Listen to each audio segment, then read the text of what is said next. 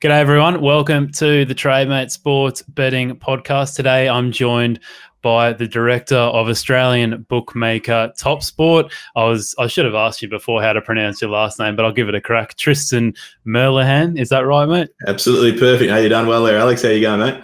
There we go. Yeah, very, very good, mate. Maybe just start off by telling us a bit about Topsport, because, I mean, most people listening to this have maybe not really heard of them before, because you are based in Australia, and kind of what your role is with Topsport. Yeah, so Topsport's been around for probably 15 years, but we're based in Australia. We've probably been a niche operator for a long time. We've been growing the business out quite aggressively in the last 6 months, probably 12 months, but we've started 15 years ago from being an on-course bookmaker. My dad, Lloyd, was one of the biggest on-course bookmakers at the Gold Coast in Queensland and in Sydney for many years. And then when I was at uni, we decided we wanted to go online. So we went online in, I think it was around 2005, and we started quite small. It was just myself and Dad for a while, and we've grown the team out now to about 30 different traders, which is still small by some of the bigger operator scale, but we're certainly moving into that middle tier of operators. We try to position ourselves by being a fair bookmaker. We take a fair bet on every option we got on the site. So that's our unique sort of, I suppose, way we position ourselves in the market. And we feel we're getting good traction there. We're trying to grow the brand. We understand now that in order to succeed under the fee structure in Australia, it's quite difficult. So you need to try to scale a little bit better. So we are trying to grow the brand, but we're going to uphold our, I suppose, the integrity of the brand that's been in place for a number of years. So yeah, there aren't a lot of people in the mainstream that know about us, but we're hoping that'll change in the next little bit. But we have got that goodwill of being around for a long time, and most of the professional punters use us and have known about us for a long period. Yeah, well, you're one of the rare bookmakers these days that let you bet some pretty decent limits, mate. So it's a good, unique, I guess, little outlet for you. Yeah, for sure, and I think that stems back from the days of being on the race course, where I know the industry's changed and evolved, and as I touched on, the fee structures are there, which make it difficult for some of those bigger operators to give everyone a fair bet, and maybe they can use that as an excuse as well at the same time. But our mentality's always been that if someone comes up to your stand, you've got to be able to look them in the eye and say, well, yeah, you can have this amount on. Where I feel that maybe the industry over the last few years has changed, where someone can submit a bet and you might be offered $2.20 about an option, and it's a trader making a decision that doesn't actually have to communicate the rationale to that person that's asking that question. That problem falls to a customer service operator, where I sort of always say to our guys, you've got to at least be able to justify, if that customer that you make a decision on a bet comes to you and rings up, you've got to be able to explain why you've made that decision. And I think that sort of holds us in good stead. It keeps you accountable for your actions. And we just want to offer a fair bet. We never ever go out there and say we're going to take every bet under the sun, but we always offer a very fair limit on all the different events, and that changes based on the quality of the event, how close we are to jump time. Yep. And I think we do that well. And I think the customers respect that we offer them a very fair service as well, which is good. And we just want to make sure that we continue, no matter how we grow, we continue to always offer that service, because I think it's something that, we're proud of. And as you grow, you've got to make sure you uphold the integrity of what's got you there. Yeah, no, definitely. I was going to say $2.20 is pretty good in some cases, mate. So as a director, mate, it's a pretty broad kind of title. What are your day-to-day doings as a director of a sportsbook? Yeah, it changes each day. So, I probably wear many hats. I enjoy doing a whole range of things. Like, for example, today we got a couple of guys that are crook. So I've got to go in there and trade the greyhounds of Savo. In the morning I do a number of, interviews like yourself, and we talk to a few different outlets. We're trying to grow the brand, so I'm focused on that. We're in the midst of moving our office to Robina, which is exciting. So we got to try to handle all of that. But it's a difficult one to give you a carte blanche answer on, because it's a different set of circumstances each day. I'm trying to really make sure that our website and our apps continue to improve. We're rolling out a number of products, so I'm quite hands-on in that. We're building Same Game Multi at the moment, which we've released for Rugby League and AFL, which are our two biggest sports in Australia. And we're continually trying to roll out that product. So that takes up a bit of my time as well. And then it's just dealing with customers and making sure that people who are betting in sizable figures or professionals, you can talk to them and explain or or if there's any issues you've got to talk to, you can get on board with them. So to answer your question, it probably doesn't answer it very well, but it's just a case of whatever's required on the day, you get in there and solve.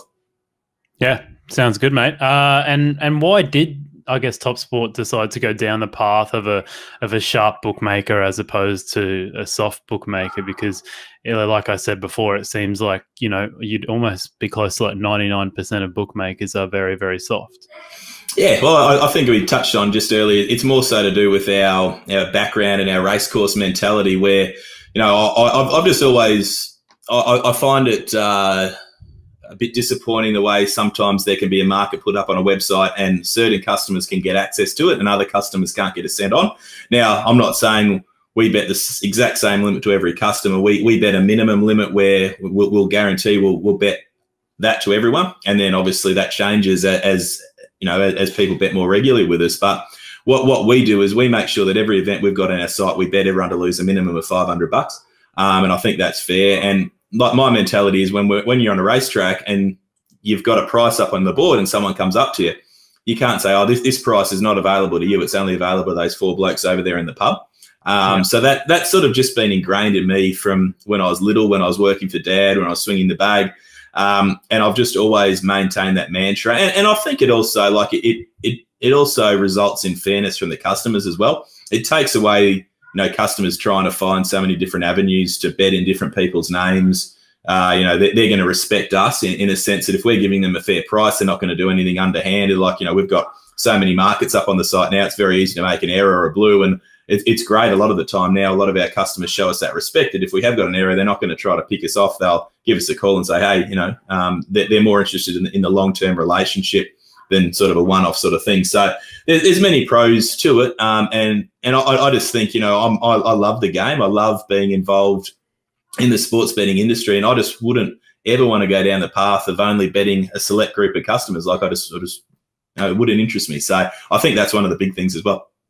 Yeah, awesome, mate. And I'd love to just talk about more of your kind of Topsport trading strategies and I guess ways that you guys go about your business, like the finer details. Kick things off by talking about margins. Like, what kind of margins are you guys working towards? Because the sharp bookmakers, most popular one out there is probably Pinnacle, like on soccer and stuff like that. They're most of the time they're working at like a 2 to 3% margin on the bigger markets, and you go over to a soft bookmaker and it's probably closer to 5 to 10%. Like, what kind of margins are you guys going for? Yeah, and Pinnacle's obviously been around for a long time. They do a great job, so we have a lot of respect for them. It depends on to answer your question, it depends on the sport. Depends on the tier of the league. So, for example, rugby league and AFL are our 2 biggest sports. We start the round by offering $1.90 line, so 105 or 5% margin. As we get closer to the game time, we increase that, or we take less margin out of the market once we get more confident in the event that we're working on. And then once the final teams have been announced in the last hour, we get down to 103% or 3% margin, where we bet the average of $1.93 on the lines. And we guarantee that we'll bet every customer to win at least $10,000 on the rugby league and the AFL in that last hour. So that to give you a bit of a picture there, our marquee sports, obviously, on some of your exotic markets like your try scorers and all those sort of things, it's difficult to give you a cut and dried answer there. But we just try to, I suppose, be in the most aggressive tier in the market in any of those matches or any of those markets we offer. Some of the smaller sports, obviously, we're not trying to break any records, like your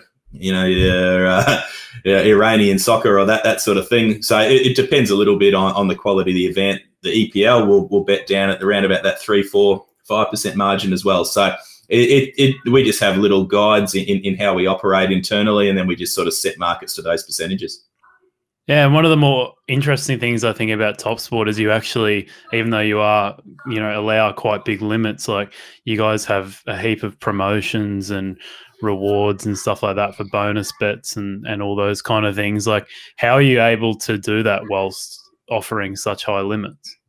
Yeah, so we just make sure when we're bringing out any of these promotions or anything like that, which obviously we've got to be a little bit mindful of what we can and can't discuss in that space because there's a lot of inducement sort of rules in Australia. But we just make a decision that whatever we offer it to everyone, and all of our members receive the same offering, as long as they don't abuse it. Obviously, we have fair play rules, which I think are quite well respected by our regular customers. So other than that, yeah, we never pull we certainly would never pull a promo off someone on the back of them backing too many winners. That's just something we would never do. We've got a great relationship with a lot of our professional punters. Like, some of our best customers are guys that belt us and guys that win a lot of money off us over a period of a year. But what we use their information to try to sharpen our markets, to try to make our markets better, our models better. And we don't want to be offering them an inferior product. So as long as they're fair to us, we're going to always be fair and reciprocate that. So yeah, definitely we will never ever offer a promotion that only a handful of customers will be entitled to receive. Yeah, and deciding your promotions too, how is that? Is that quite tricky? And finding the balance between the bottom line and getting something out there that'll actually entice punters.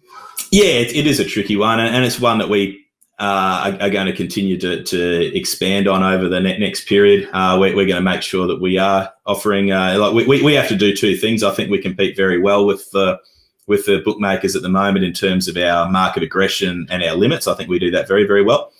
We need to make sure that the punters that are maybe betting with some of the more well-known agencies, we have to look at ways to make sure when they have an account with us, they actually use us a bit more, and they're generally a higher type margin customer. So they're the ones that obviously we want to try to retain that business as well as continue to service the bigger professional type customers. So it is it's a balance. You have to sort of say, is this a loss leader? Is this something that is going to derive benefit down the line? And obviously, as we touched on, we're going to offer it to everyone. So it's a harder question to answer for us than a lot of the others.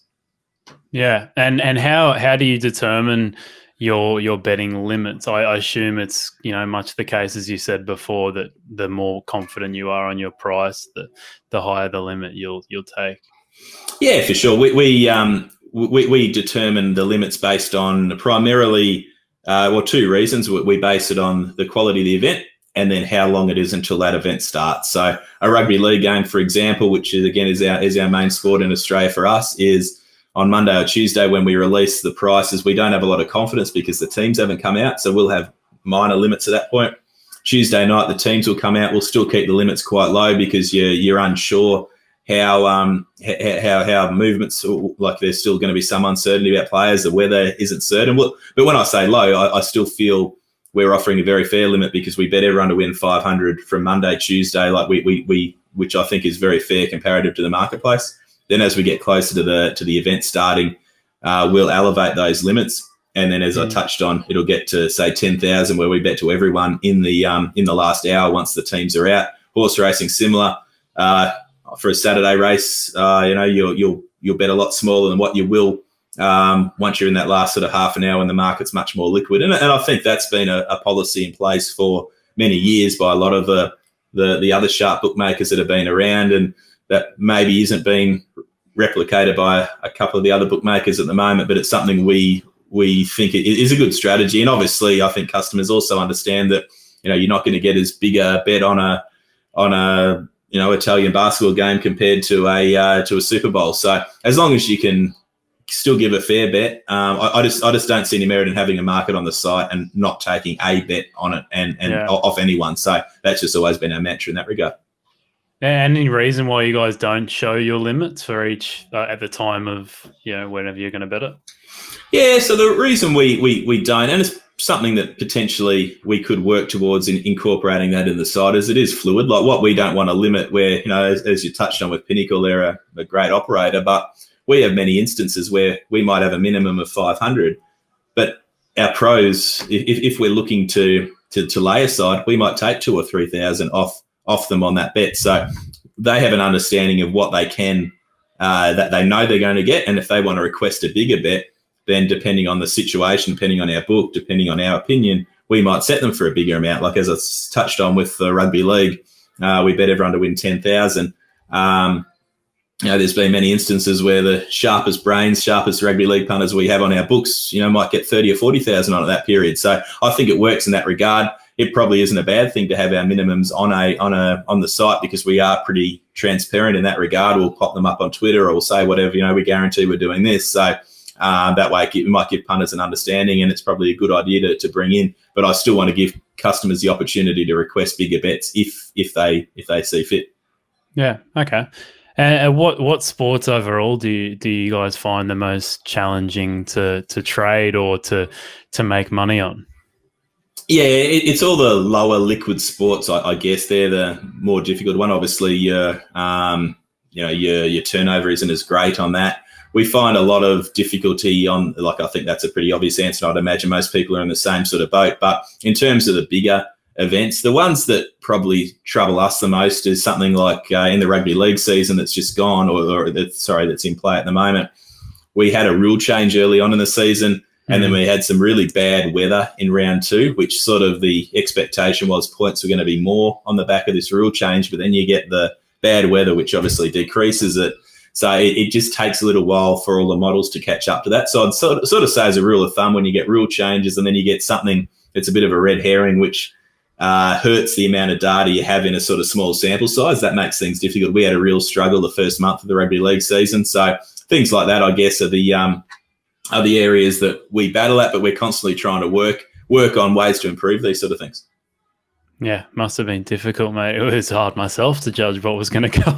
I think it's only the second week of the rule changes, and you get all the weather. It's tough stuff. How does a trading team look, I guess, compared to a soft book? Or maybe you just want to talk about how it just looks at Topsport. Like, how many traders have you got? Are they? I mean, can you just pick them off the street, if you know what I mean? Like, because normally most people that come into a bookmaker or any type of betting industry job, like, a lot of the time they don't even really have much experience with sports betting. So how do you go about designing a trading team but a sharp bookie? Yeah, so I can't really comment on what the other agencies do, because I haven't been involved, and I've only ever been in Topsport. But in terms of how we operate, we have a team of around about 25 to 30 at the moment, which is split between sport, racing, overnight. Some have a little hybrid role depending on what's on. But to answer your question, how we bring people in, and we're in a process now where come June, July, we are going to bring a number of new members into the team, because we are moving to a bigger space and we're looking to grow the brand.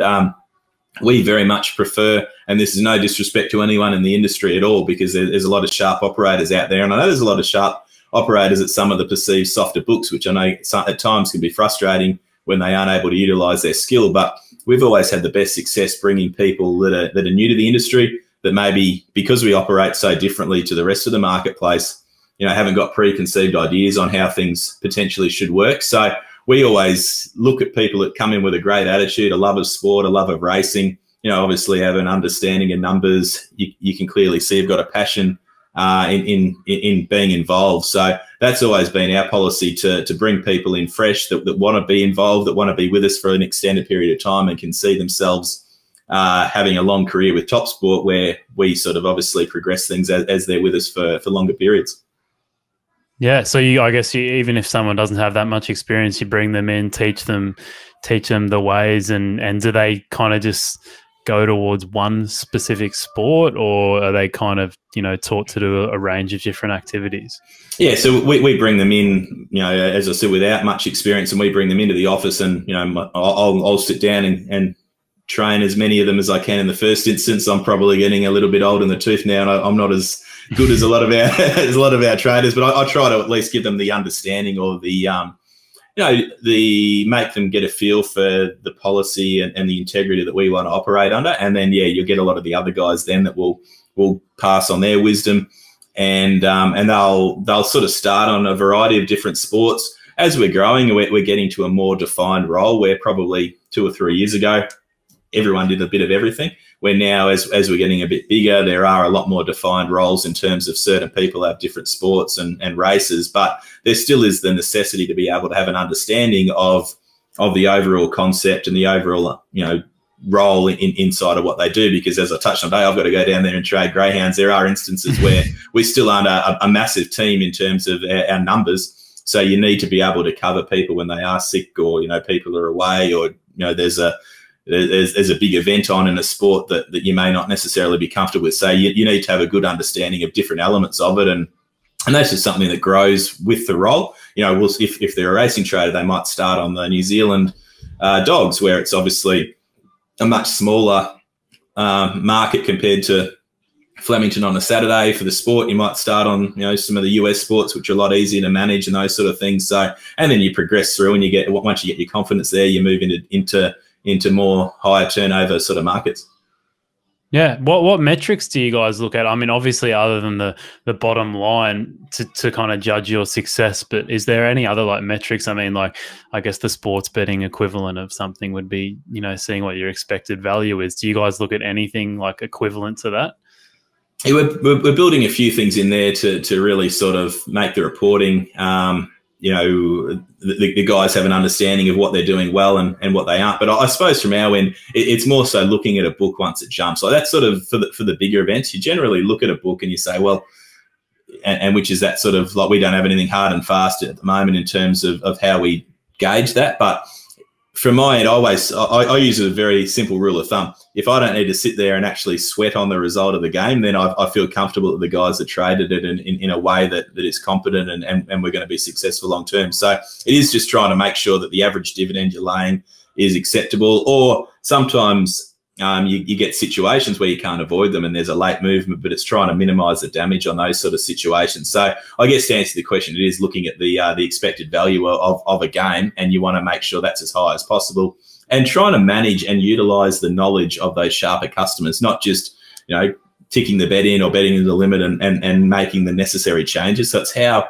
particular bets the traders sort of react to those, and that flows through to other markets. So you may take a bet on a specific market, and you haven't got much other activity, so you might lose on that on the back of the sharp activity. But if you can get some results somewhere else in different child markets in games, and that's a big positive as well. So they're the sort of things we look at, and it's something we're definitely in the process of adding a lot more reporting tools to make that a lot clearer as well for the guys. So you're saying that you like, I guess, employ your traders to try to balance the books as much as possible, and if you do, can you maybe highlight a few ways that you guys are able to balance your books? Yeah, we don't really try to balance their books, to be honest. Like it depends on the situation. So we're very, very comfortable taking an opinion. Like, I love nothing more than having a big stand on a game, like where we're going to win or lose a big number on a match. Like it's the bookmaking mentality. We're certainly not going out there to try to make it a round book, which is where you win on both options. But by the same token, you need to use the information, and you need to make sure you're trying to lay the bets that you feel is going to give you the best performance long term. So it's not a case of if we've got a position where we might have one of our big whale type customers that we feel confident over an extended period, we hopefully can be profitable in that regard. We don't want to stack up the liability on the other side by all sharps. Like if we get a lot of sharps that come opposing this, then we still want to respect that business, and we say, okay, well, we're more confident now to stand this, have a bigger liability on this game, because the market is telling us that our original price was right. In terms of betting back with other bookmakers, we certainly use Betfair a lot. Like I have a huge respect for Betfair and the way they operate. On sport, it's a little bit difficult to get set with a lot of the other bookmakers at the moment, which that's entirely up to them how they wish to operate. So we don't really do a lot of other bet backing with the other bookies on the sport. On the racing, we do manage our position in that regard. But it's a case of what we do, which is quite effective, is if we're trying to move our position in a game, then we'll get more aggressive the other side. And it's not just, for example, in this game of rugby league tonight, obviously for people listening this down the track, you won't be tonight, but the Panthers are playing the Broncos, and the Lions are very, very lopsided game. It's going to be 27-28 and a half. So if you get sharp activity on one option, you can move or you can pull different levers and try to offset your liability in other areas. So in other words, if a lot of money's coming for the plus, you might be trying to lay 13 pluses or 19 pluses or these sort of options to still give you a position in those books, but make sure it's a position that you're comfortable taking on. Yeah, and I mean, you're obviously highlighting a few ways here where you can eliminate risk. Are there any other ones that come to mind of ways you guys try and manage your risk as much as possible? Yeah, it's really just though, like if we've got a position where we're overcommitted, we'll use Betfair late to bring down our risk if it's higher than what our market liability is on that particular event. And then the big one is we're in the position now where a lot of the sharp judges do bet with us, so we can push our price, even a little bit higher than Betfair or the big bookmakers overseas, and you get a pretty good influx of bets coming in, which also serves as reducing that liability if you're laying the other side of the equation. Yeah, how much do you guys adjust your prices based on money coming in versus your own models? Yeah, it's a tricky one. So when we set again, going back to rugby league, which is our biggest event, we'll set our markets on the Monday, Tuesday, sort of in line with the marketplace. We'll have a little opinion on certain games if we feel that way, and then we'll let our model roll out and extrapolate all the other prices for the markets at that point.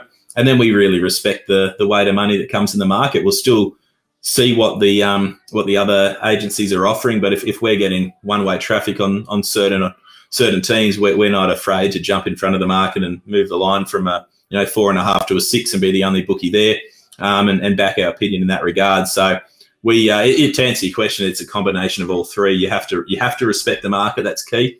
You have to respect the customers that are sharp and are sharp, and you have to back our traders with their opinion as well. But it's important that not any of those factors outweigh the other, because if you don't get that ecosystem correct, then it can go pear-shaped pretty quick. And I think that's the thing that our traders learn along the way, that it's great to have an opinion and we back them, but if the market and if sharp punters are telling you otherwise, you don't have to be too proud to say, okay, well, maybe I got this one wrong, and let's just shift it a little bit and maybe catch it at a lower price as well.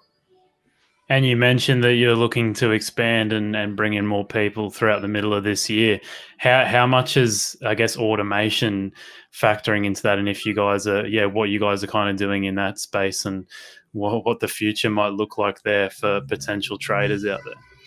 Yeah, so I reckon a lot of the other potentially bigger bookmakers are probably moving more towards automation. We're probably going the other way, where we're trying to every day we're building out more and more models at our end to make ourselves less reliant on what's in the marketplace. Obviously your smaller sports, you're still going to have some sort of automation set up to make sure you're in line with the market. We don't have a big enough team to be able to know the ins and outs of every soccer league and basketball league around the world. But in terms of our biggest sports, it's something we're spending a lot of time and a lot of investment in funds in making sure that we're backing our prices. We're going to control the key variables in that market, and we're going to make sure that our prices are purely derived off what we're betting. So we are probably different in that space. It's an exciting time for people coming into our business, because there is a lot of growth there. It's not a concern where some of the others, you might sort of see other trading teams shrinking. We're going in the other direction. We know that if we want to compete with the bigger guys, we need to do it on our home ground, and that's bookmaking. And the only way you can bookmake is with humans who have an opinion but respect the market, and that's where we're moving towards. Awesome. And a couple more questions just on the overall betting landscape in Australia. Do you have any thoughts on live betting and whether you think it might evolve here in Australia to, I guess, a better offering compared to those from overseas? Oh, we'd love it to. It doesn't seem like there's anything on the horizon that's going to change anything too rapidly. It would be a huge benefit, but there's been some significant changes in the responsible gambling space in the last 18 months, which I'm all for. I think that's a very important with the live betting. It's something that has changed over a period, and I think the responsible gambling side of it is great, but that I think is hurting the ability or the opportunity for live betting to come in Australia. I know the bodies that are making those decisions have got a concern over live betting on the internet and how that correlates with the responsible gambling side of things. So I'm sort of the opinion that if you get that side of it right and you make sure people are getting prompted to bet within their means, and there's constant, surety around people capping their wallets and those sort of things, then it shouldn't change in that regard. So that is the difficulty of where we're at the moment. But and for our point of view, it'd be so much easier. Like literally every phone bet, every live bet we have to take is via the phone. So it's just a strain on resources And I know it's just not for us, it's for everyone in Australia. So it would be a huge change if we come in. I know it'd be so much more favourable for punters as well. It's something I'd love to see, but I just don't see anything on the absolute immediate horizon that's going to change in a positive direction, unfortunately. Yeah, and mate, to finish off, I thought I would throw it out to you and ask if there's any other changes, or maybe it's just the live betting stuff that you'd like to see in the industry. Oh, there's a few things that I'd love to see. Like, as I touched on, the fees are very, very excessive at the moment in certain sports. I think they've probably shifted too far, that are hindering the bookies. And I know your listeners aren't going to have any sympathy for us that we're paying too big a fee, but what I want to get forward, and I want to make sure it's important to understand that it's not me crying poor in that sense. What it is it's affecting the whole landscape. And by these fees getting ratcheted up every time, what it is hurting the punters, because the prices come down, the limits get decreased. At the end of the day, the punters are paying these taxes, which I feel, of course, we need to contribute to the industry. Of course, we need to contribute to the racing industry. Of course, we need to pay back to rugby league and AFL. But you see bookmakers like Pinnacle who aren't having to pay these sort of fees, that are able to offer such a competitive product for their punters. I'd love to see us get to a balance where, maybe there's some minimum limits brought in for rugby league and AFL, but the fee structure's tweaked in the sense that, we can offset that expense that is going to ensure that there's more sharp money getting invested. In that regard, I think it'd be great for punters. I think it'd actually get the SP to a quicker to the right number quicker as well. So I think there's a lot of things that need to change. I've been communicating a lot with all the different bodies about all of these ideas, not just trying to push our own barrow, trying to look at things that makes the industry sustainable, because I think that's key. The racing side of things has been on a real upward trajectory in terms of the fee structure, and that's something we've been in constant talks over the last 18 months. And obviously COVID hit and everything changed. So it's something that I think is important for punters to understand, that whenever you see these new structures brought in, it's not just us that's getting hit, it's the punters as well. And I think that's important. As a collective, we've got to find a way that all three bodies are getting a fair shake of the stick. And I've always said, whenever you're negotiating something, if someone is very happy with the outcome, then it's probably not a fair outcome for the other two parties. Yeah, well said, mate. I really enjoyed our chat today, mate. I think it's really interesting for people. We've never had anyone from, I guess, the bookmaker side of things that can talk about how it operates at a sharp bookie, at least. So this has been really interesting. I hope, everyone listening has gotten something out of it. Is there any promotion you want to do, mate? Anything coming up that you want to, shout out? I guess you want people to go make an account at topsport.com.au. Yeah, well, especially for your listeners that I know are going to be on the sharper sort of variety, the thing that I always say is that you should always explore your avenues. If you haven't heard about us, jump on there and have a look, compare our prices to where you're currently betting. And at the end of the day, you just need to give yourself the opportunity to be securing the best price whenever you're having a selection. And the more opportunities you have that, when you see a price on our board, you're going to be able to have a bet as well. So that's key. So I just implore all of your listeners to jump onto topsport.com.au, have a look. And if you got any feedback on things we can do better, we're very open to it as well. As I said, we're trying to grow.